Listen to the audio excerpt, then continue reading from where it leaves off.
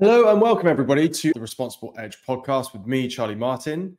The Responsible Edge, as a reminder, is your go-to source for lessons in how to implement ethical and effective marketing strategies. Today, I was delighted to be joined by Simon Corbey. Simon is the director of the Alliance for Sustainable Building Products, a not-for-profit mission-led membership organization. Their mission is to lead the transformation to a healthy, low-carbon built environment by championing the understanding and use of demonstrably sustainable building products. And what was interesting about our conversation today is we really kind of focused in on that demonstrably term. Simon has some fantastic insights, specifically looking at the building products industry and some of the kind of key concerns around evidence and testing and the making of claims. In particular, we kind of reflected on some of the lessons learned from Grenfell and the tragedy that it was from a communications perspective, and the impact that that's had upon evidence and sharing, and perhaps some of the work that the ASBP as an organisation have been looking to do in order to encourage their members to essentially open up and collaborate with one another on sharing information to improve things across the sector. So really interesting in terms of that, looking at the that as a kind of key next step in terms of improving standards of communication. So I hope you guys enjoy the show and get something from it. As I say, this one today is probably more specifically focused on on a particular sector, but hopefully you enjoy it. As I say, if you've got any comments or questions, as always, we'd love to hear them. So please feel free to share those with us. And thanks again for listening. Really appreciate it. Well, Simon, thank you so much for agreeing to join us today and to give your take on some genuinely interesting themes that we've just kind of been discussing, I think, in our preamble regarding kind of ethical and responsible marketing and comms. Before we dive into some of those subjects, Simon, just love to kind of hear from you and get a bit of background on you and your experience and your kind of career so far. Yeah, great. Thanks, Charlie. Thanks for the welcome. So I am director at the Alliance for Sustainable Building Products, and I've been working within sustainability probably for 25 years or so now. So I did a lot of traveling when I was in my youth, came back to London and sort of wondered what it is that I should be doing with myself, and felt that I needed to have a purpose. My friend told me about this new green builders merchants. It was called Construction Resources. So I thought, well, that sounds brilliant. I'll go and check that out. It was in Southwark. And it was very much like the design museum. It was a really fancy place. 3 stories of cut-through models showing details of junctions, rainwater harvesting system inbuilt within the building, solar PV, solar thermal, and some beautiful displays, and then an area for teaching and training and a workshop. So it was a really splendid place. And so I walked in there and said, "Oh, I'd like to work for you, please." And they said, "Well, what experience have you got, around sustainability?" And I said, "Well, really not very much." So I ended up working in the stores. And moving pallets of paint around the place, so basically looking after a couple of warehouses and dealing with all the stuff and unloading it and reloading it and so on. So I spent about 5 years there, and so that was the beginning of my introduction really to all things sustainable. And it was a fantastic place. So we had like the environment minister at the time, Michael Meacher. So he came around. People would just sort of drop in, or they'd be organised tours. And so I remember him coming around, and my job was to take people around, show them the solar thermal, show them the solar PV. And he said to me, I remember this so clearly, and he said, "What's the difference between solar PV and a solar thermal?" And it's like, "You're the environment minister. You really should know." So we sort of had to go back to basics and explain to him, the difference and roughly how they worked. I'm still not entirely sure, but And yeah, so that was a really fascinating place to work.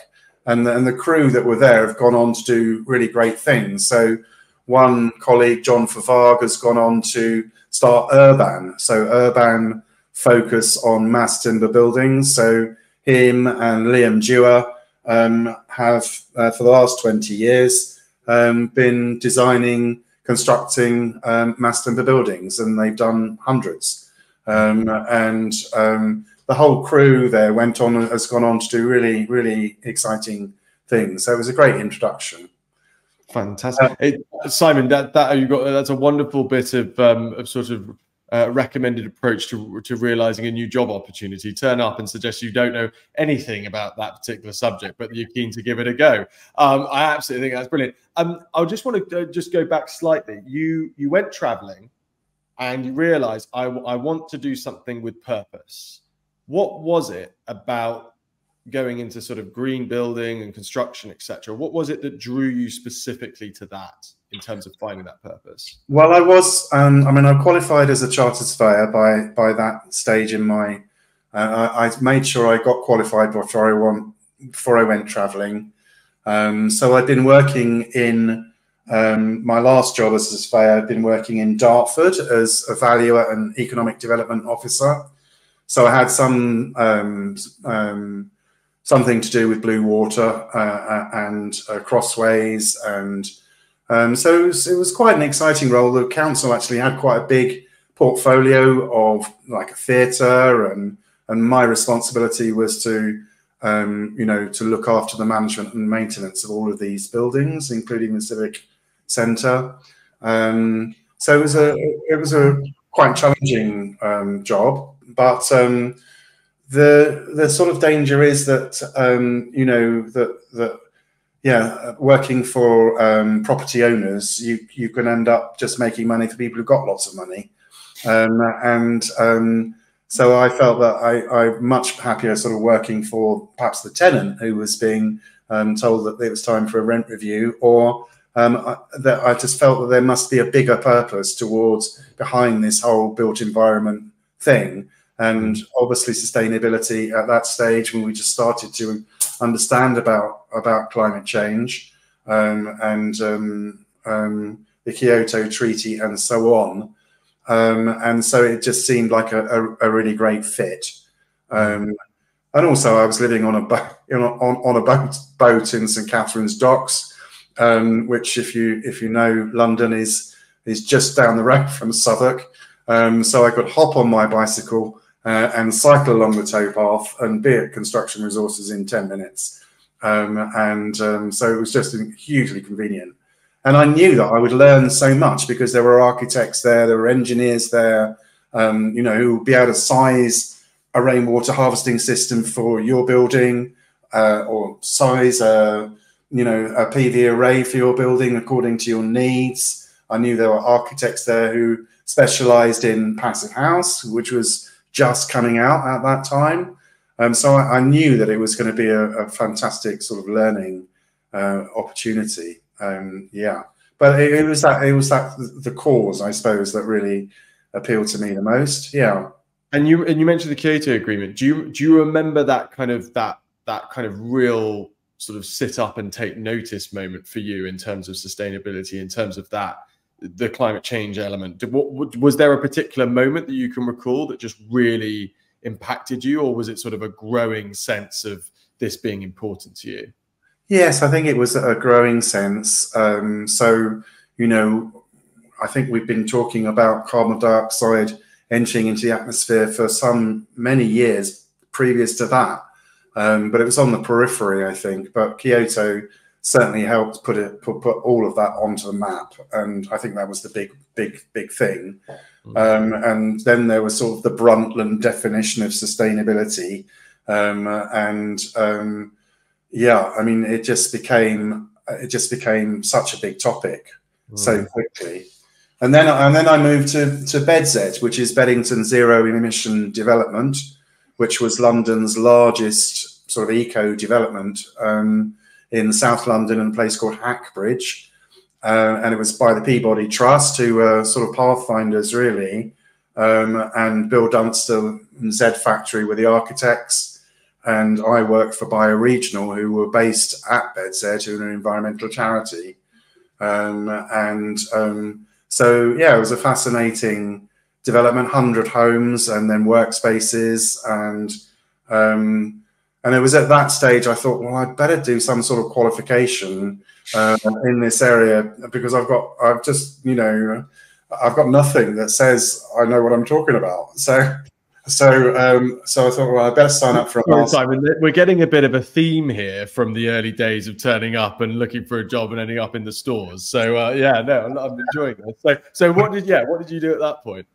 Well, I thought it was time to look at doing a master's degree.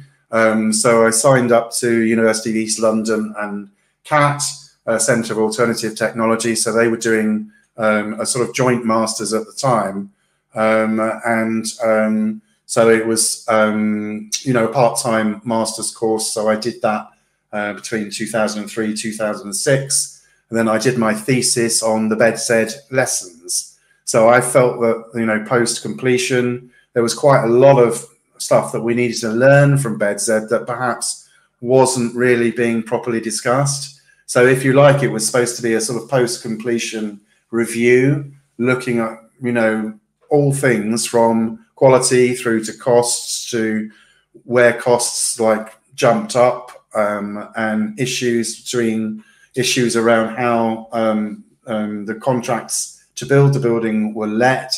And so it was a pretty broad dissertation, and anybody who's looking at doing a dissertation, my advice ever since has been to keep it really narrowly focused on one question, not this massively broad aspect that I sort of attempted to do. So, but yeah, I mean, I was pleased to, that my thesis has been downloaded thousands of times, and I was been constantly asked through years for copies of it, less so now. Because BedZ is, I think, something like 25 years old. And so, it's sort of nestled in the past, if you like. But still, Bioregional being based there meant that Sutton became a One Planet Living borough, and One Planet Living became a thing. So Bioregional started that One Planet Living concept. So there's been, reverberations and knock-on effects. So the first passive house school, it's called the Harris Academy, it's been built in Sutton, and a lovely mass timber building and to passive house. So it continues to be an area where there have been firsts and more firsts. So yeah, so that's really encouraging. And then after that, I started working with John Bootland, and John Bootland runs the Sustainable Development Foundation. You should try and get him on for your podcast. So within that organisation, there's an umbrella of companies that have been set up, and we, the Alliance for Sustainable Building Products, are one of those companies. And then there's the Passive House Trust, so focusing in on passive house. And then there's STBA, and that's the Sustainable and Traditional Building Alliance. And then there are a range of other organizations that are focused either on a particular thing, building performance evaluation, for example, or on a particular building typology. So the Good Homes Alliance has a focus on social housing and council housing, both old and new. But the Alliance for Sustainable Building Products, I think, is quite unique in the fact that we've got our focus is on the product level. We have a mission statement, and that mission is to lead the transformation to a healthy and low carbon built environment by championing the use of demonstrably sustainable building products. So we've just been looking at that mission statement. So that's why I can actually quote it to you. And wondering whether we need to refresh it. And those discussions are sort of ongoing as we speak. We launched, ASBB launched in 2011. at Palace of Westminster. It launched with no members at all, and a charter, really. And we've sort of grown it. We're now 150 members, you know, and we've got 5, 6 research projects on the go, quite a broad variety of different research projects. And yeah, we do lots of events. We've got an event on later today on natural fiber insulation and the retrofit challenge. We've got something like 500 people signed up to that, so that's really good. And then at the end of this month, we've got our Healthy Buildings Conference. So, you know, a day looking in the real world rather than online, because we've been online through COVID. But we've got back together, and so we're going to be seeing people in real life, and yeah, based at the Building Centre. And so we've got a really nice program of speakers. It's going to be a really interesting and informative day. Simon, you are the smoothest operator going. You've managed to, in the introduction to you and your background, you've managed to get through and plug, you know, numerous ASBP events and initiatives, etc., all in that first part. So that was absolutely sensationally done, I have to say.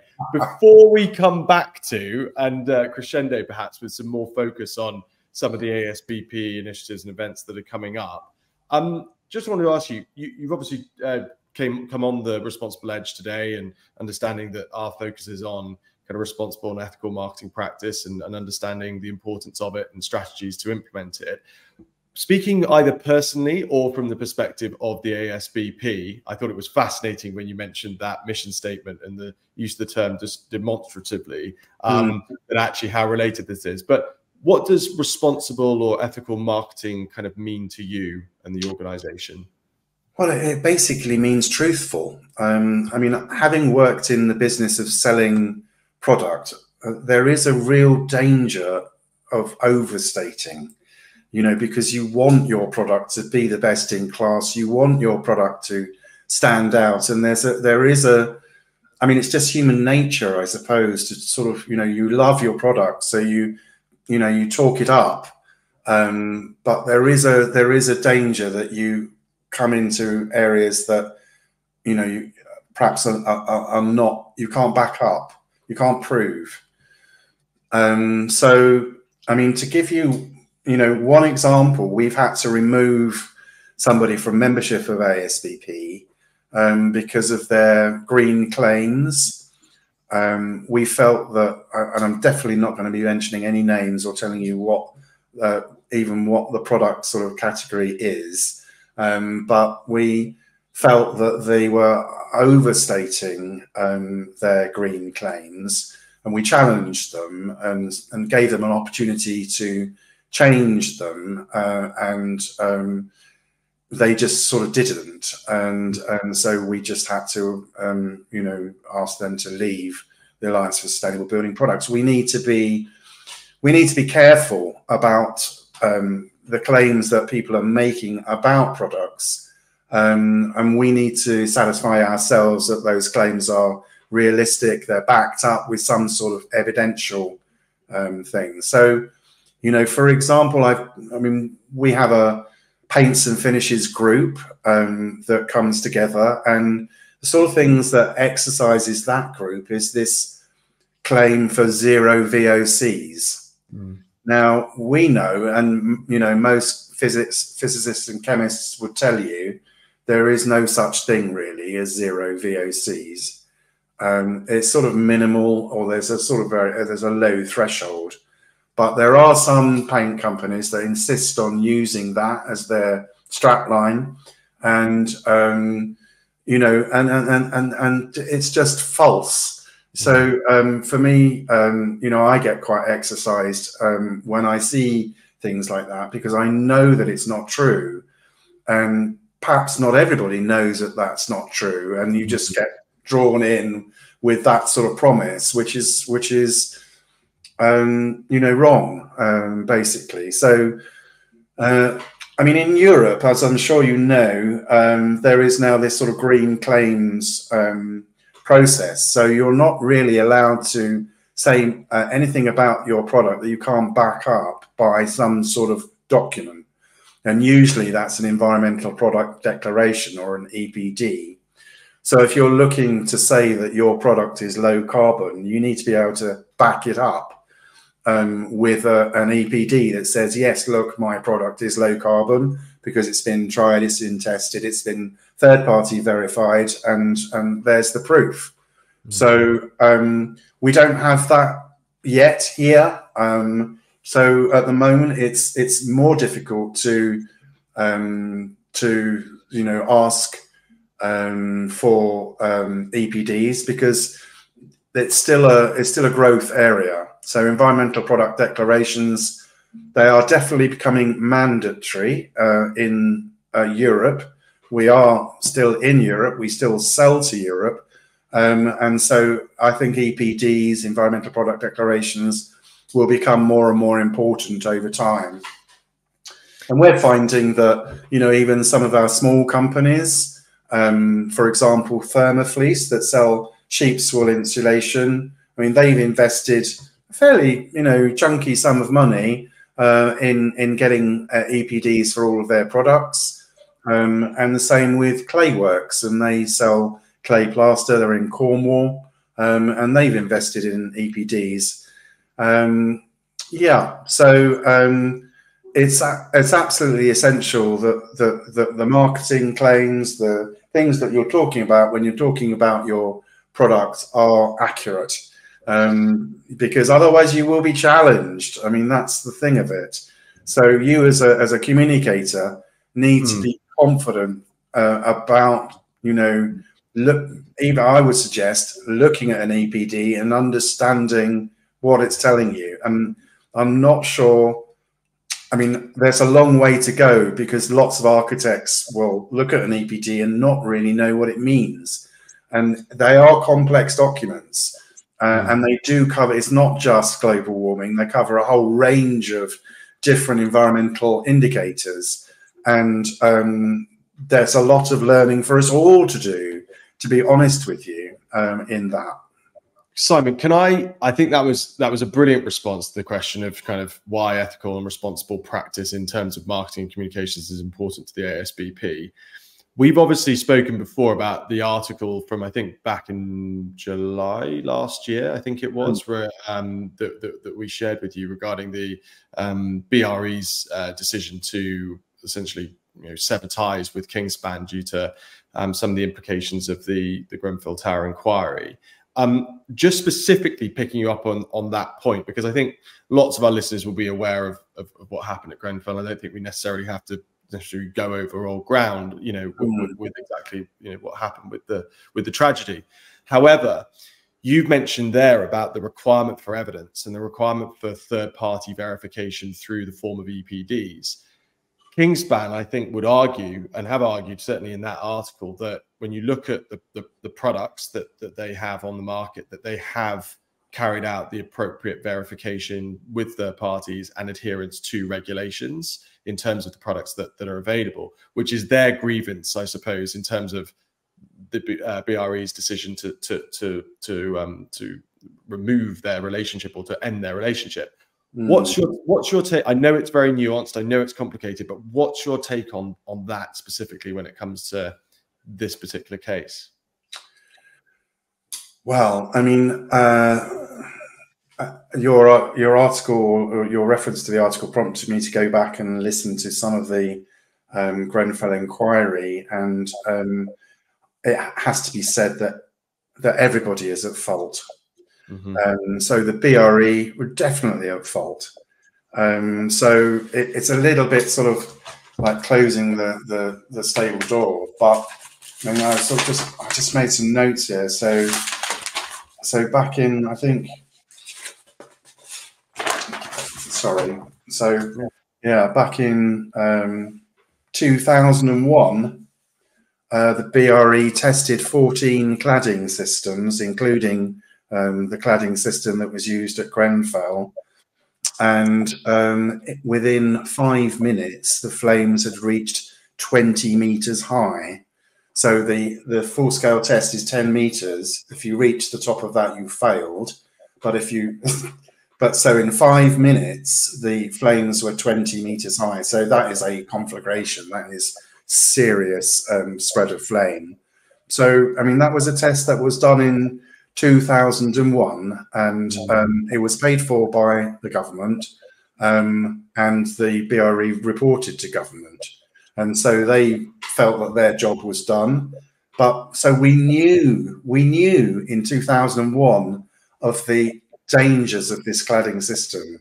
So the fact that it was selected for Grenfell in 2015 or 2016, you know, you can see that that's an absolute travesty. And the same, you know, as I said, everybody showed problems with their systems. So the BBA certification system, which is separate to the BRE, you know, I mean, they certified the Arconic product, but you know, the information that was presented to them meant that they gave it a 5-class rating, but only as a flat sheet. But the fact that it was wrapped around like a cassette at Grenfell meant that it was actually a different product. With a BBA certification, it is that product in that situation. And as soon as you move that product or put something else in to a system, then that's another. You need another BBA certificate. But sorry, Simon. Sorry, carry on. Yeah. No, go on. I was only going to ask. So coming back to your point though about the need for, you know, talking, you know, when you're working with your members at the ASBP, you know, one of your key focuses is, guys, we need evidence to back up the claims that have been. It's not a mandatory thing for here in the UK. It is in Europe, but ultimately that's the encouragement to do so and to develop research for your products. Is it also fair to say though that there's examples of situations like, I guess, the one that we're just describing with Kingspan, etc., and Glenfell, whereby it's actually the context and the nuance, I guess, of how that evidence relates to the claims that you're making about your product that also needs to be factored in? Because, of course, I think, again, just another example from another episode that we had previously was when one of our guests was talking about a piece of research that NASA had done regarding the health implications of plants for astronauts in terms of their experience of, you know, high amounts of oxygen, etc., in the basin. And what they then had was, and again, I can't remember the name, but there was an office plant sort of, organization business that then used that piece of evidence, referencing that it was from a reputable source, i.e. it's NASA piece of research, that therefore could be applied to their literature in terms of the claims they were making about their plants. Now, clearly, the context of the evidence cannot be therefore relevant and used for the sale of a product in a completely different environment, very much akin to what you're describing there in terms of the boards being flat versus etc. So how do you go about with your ASBP hat on? How are you looking to address the issue of not just the evidence, but the context in which that evidence has been produced and whether or not it relates to the claim? Is that a key area of concern for you guys?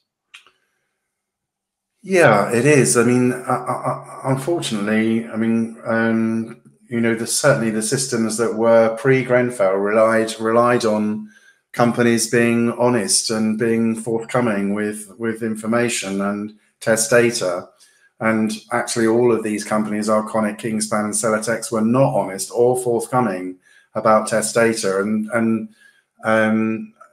you know, they've taken a system and they perverted it. I can't think of a better word, really. I mean, that has had all sorts of ramifications. There's been a real knock-on effect from Grenfell, which, you know, one would hope for, I suppose, but there's been quite a lot of unintended consequences. But yeah, I mean, because, for example, EPDs need to be third-party tested and verified, I mean, that is an essential part of that whole process. So you're not marking your own homework. You're not saying, oh, look at us, our product's great because we did this test and it's signed off. I mean, it's basically needs somebody else to look at it and go, hang on a moment, this doesn't sound right, that doesn't look right. And so that third party piece is really important. And Simon, just on that point, just this is for my benefit, but I imagine there are listeners who are just in terms of EPD knowledge are perhaps not as informed as you are. When I'm engaging with a third party to produce an EPD for my product, will that third party indicate to me what I can or cannot then claim relating to that product in terms of, we've done the test for the product in this context. Please be aware that you can therefore only share messages and claims about the use of the product within that context, and that you can't expand it beyond. I mean, I suppose the EPD is provided as a document, and it's up to you to try and interpret it. Okay. So it's they don't tend to then pull out the sort of marketing messages, the key messages. That, I suppose, that's really for the manufacturer to do. And some manufacturers will go about trying to do their own EPDs in-house, and I think there's a real benefit to doing that, because you can start to soon work out hotspots.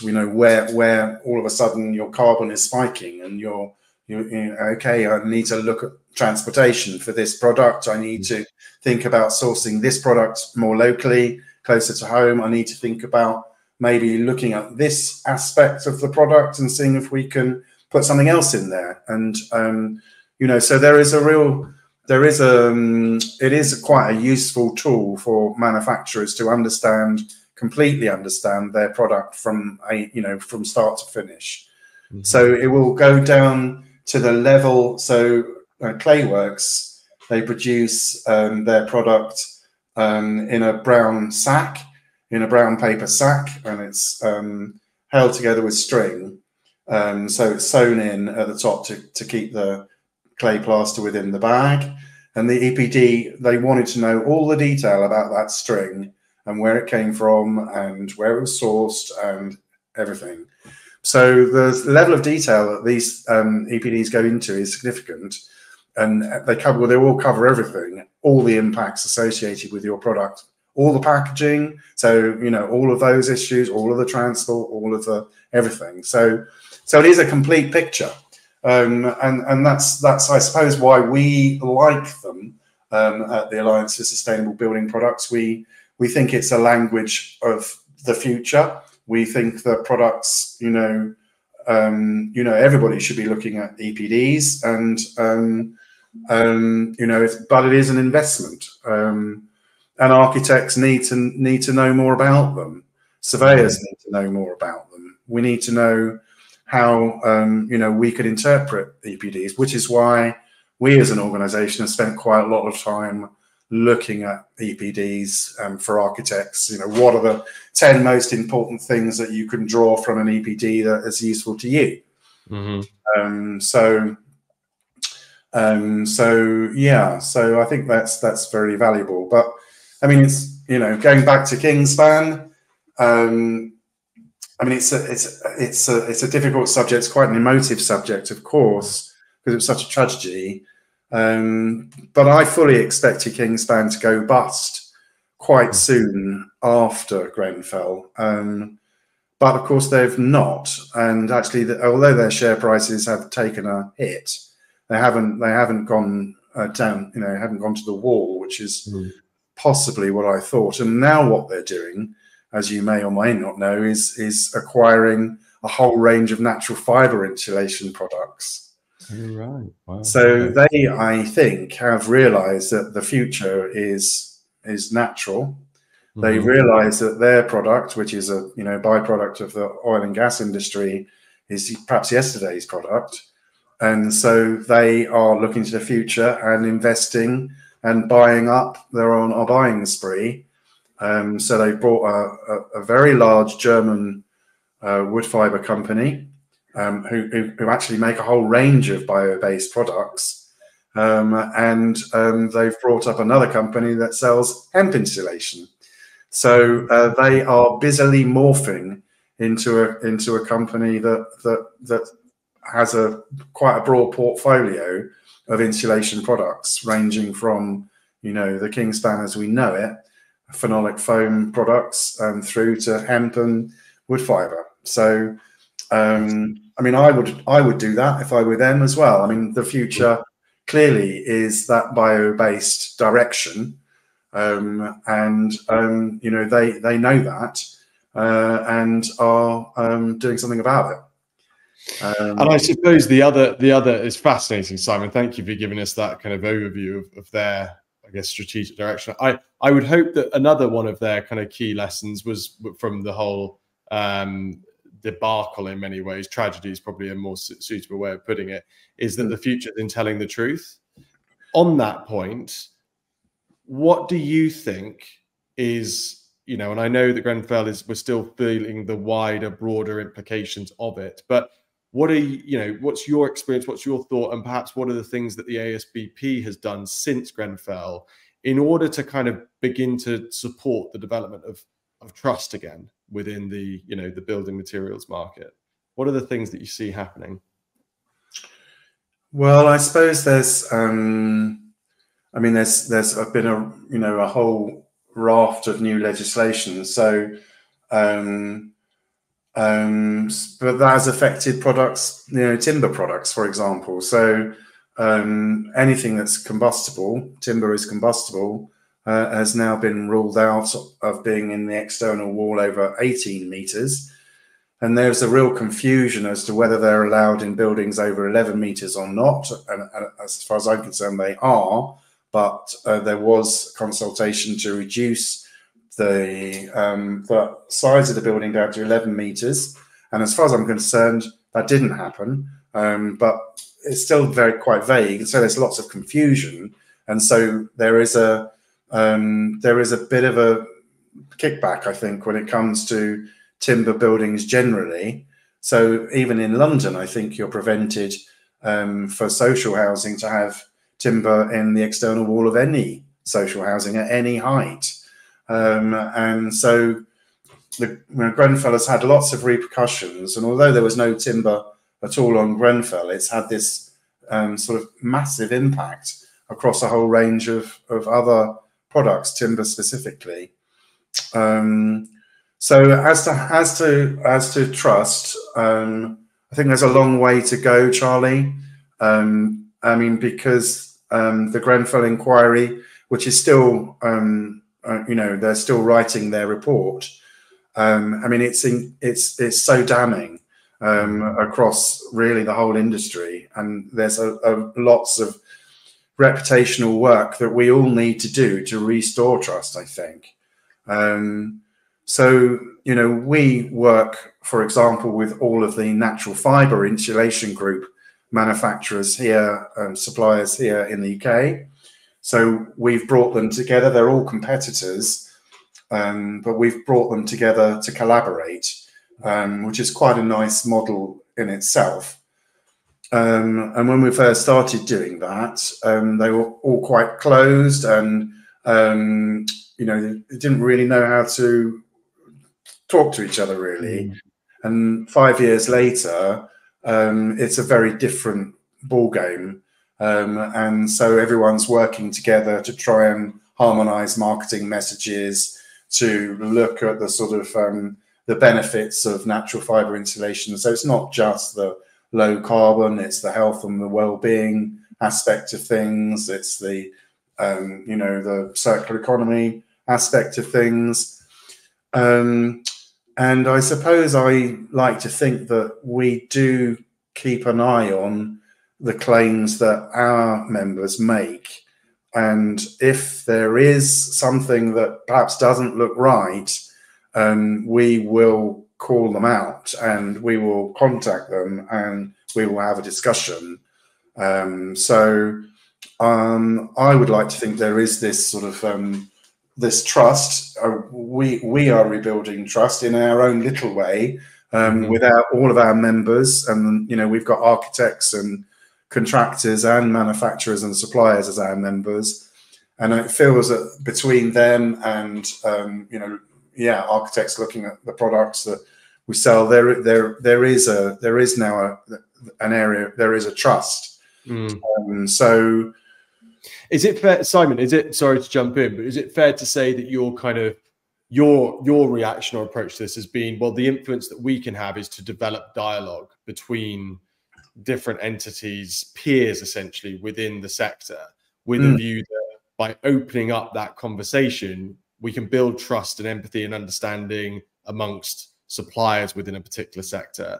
And that what that will then do, as you've alluded to, is then improve overall standards of messaging and marketing, etc., to ensure that things are clear and fair. And there's almost like you're encouraging almost like a self-policing element, whereby if everybody works closely together, then if anybody sort of moves outside of the scope of what's fair and substantiated in terms of their claims, they'll very much be pulled up on it by the collective. Is that a fair sort of synopsis of the approach that you're taking? Yes, I think so. I mean, I'm pleased to see that there are, lots of endeavors out there to help collectively share information. So, for example, doing large-scale fire testing, which has now become de rigueur, really, for most products, is really expensive. And so quite often what happens, particularly looking at mass timber, is that a developer will be asked to test a particular junction. And so that will go to a large-scale fire test laboratory, and it'll be $100,000 to do that test.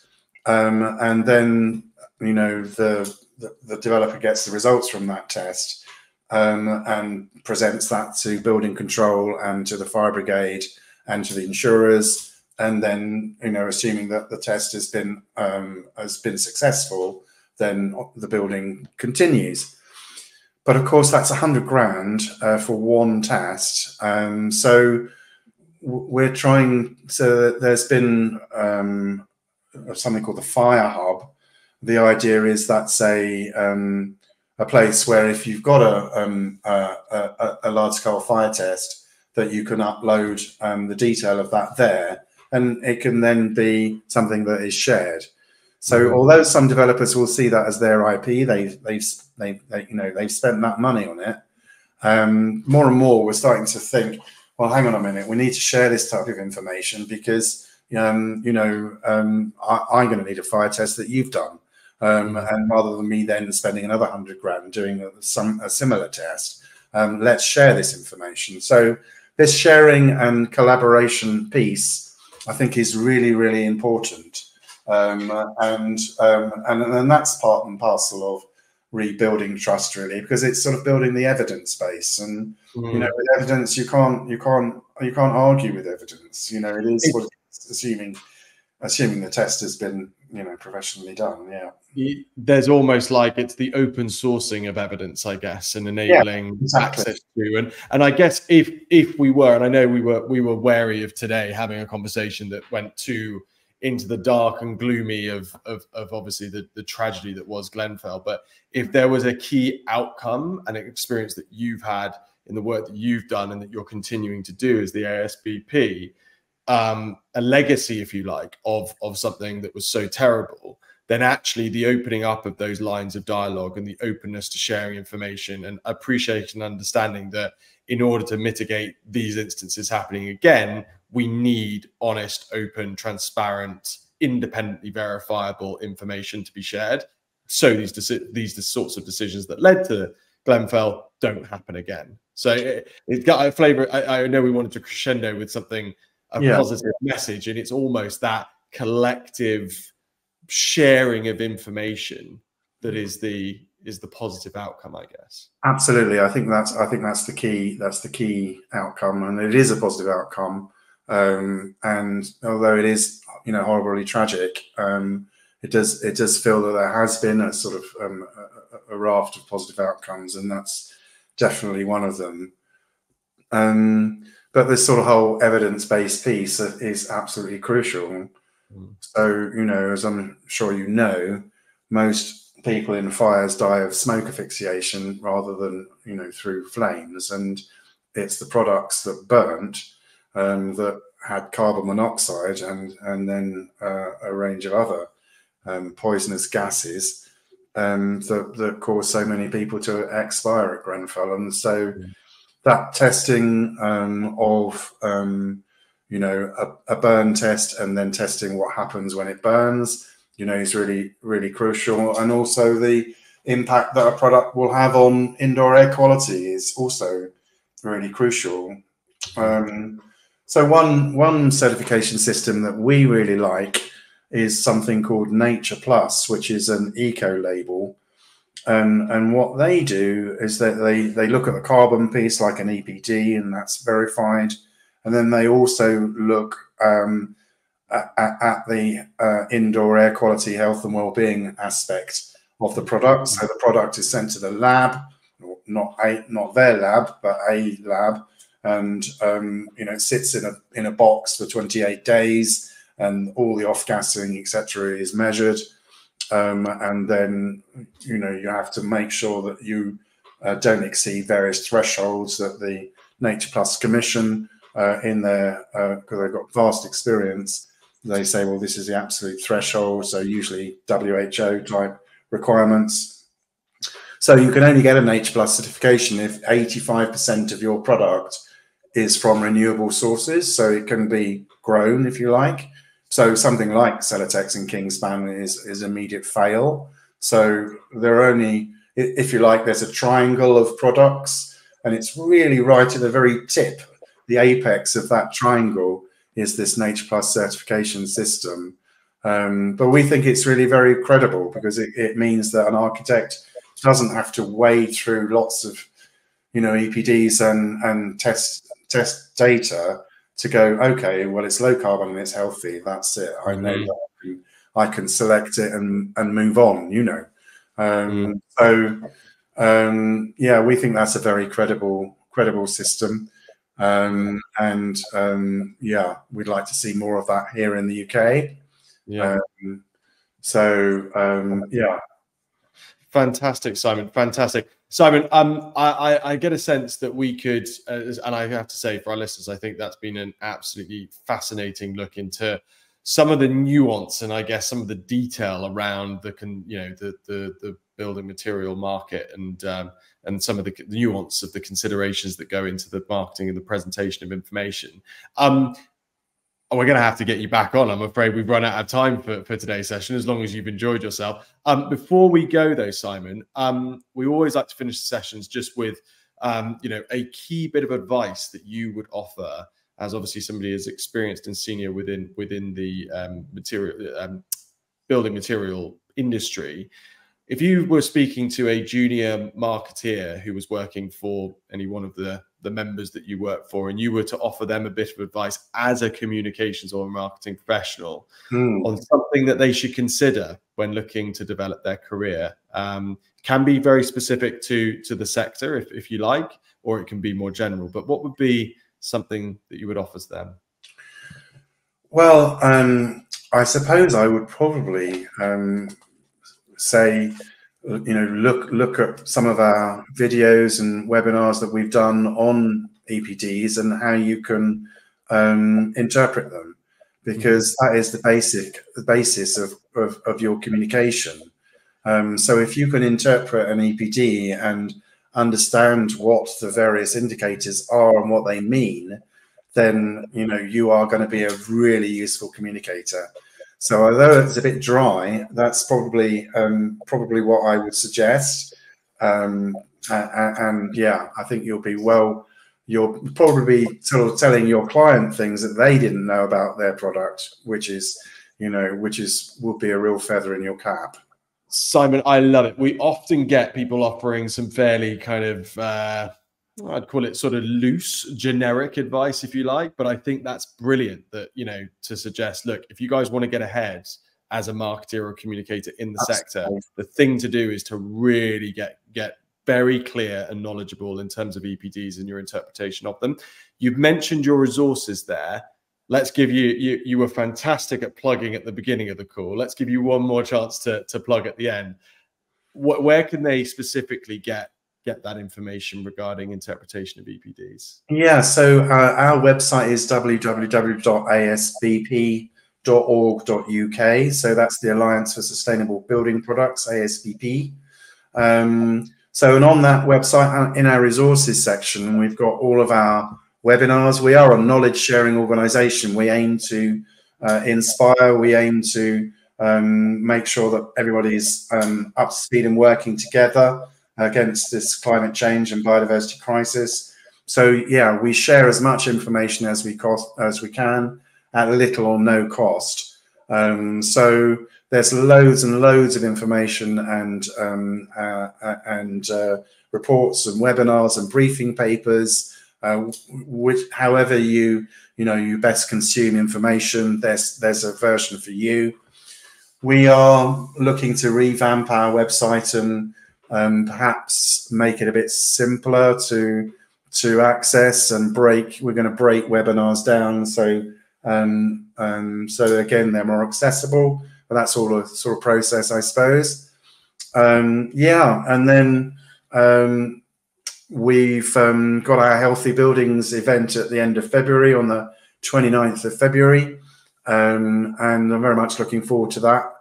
And it's a slightly different subject for us. We're looking at how the construction industry should be responding to the biodiversity crisis.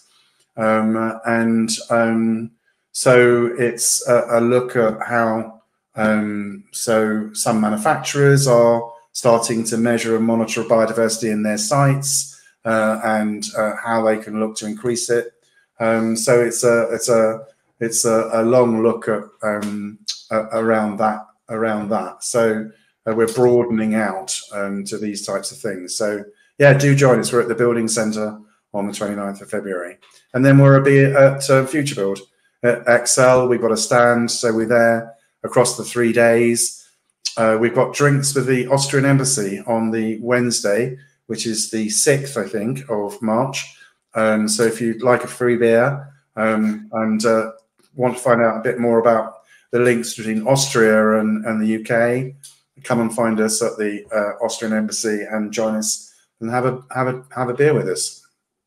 Fantastic, Simon! Absolutely fantastic. What a brilliant. I mean, as I say, your plugging is not to be outdone. That was fantastic. We're very much looking forward to seeing you at Future Build and having a proper catch up. But just want to say a big thank you to you for joining us today and for a fascinating insight. We'll leave it there for now, but thanks again, Simon. Yeah, thanks, Charlie. I really enjoyed myself. It's been a very relaxed session, and thank you so much for the invitation. It's been a real pleasure chatting to you.